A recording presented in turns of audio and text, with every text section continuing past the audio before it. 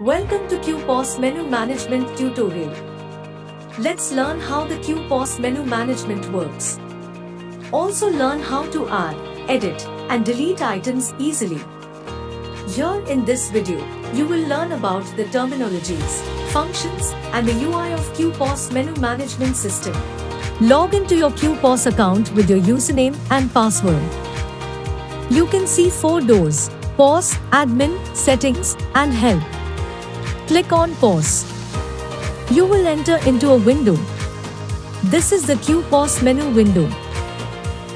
On the right side of the screen, you can see the items and downsides of the categories. When you click on one item, it will be added to the left side of the screen. Here you can do the billing.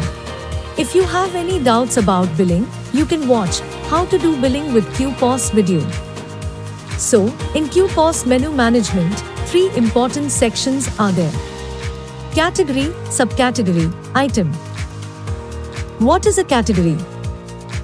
Common menu categories: main course, desserts, Indian bread, Chinese, Arabic, snacks, and many such. For example, let's take tea as an item.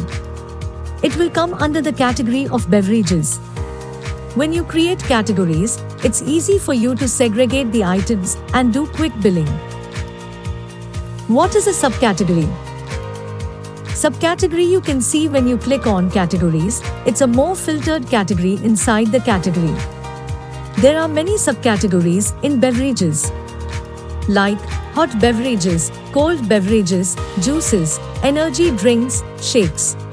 So that tea comes in the subcategory of hot beverages under the category beverages. You can add n number of items in a category and subcategory.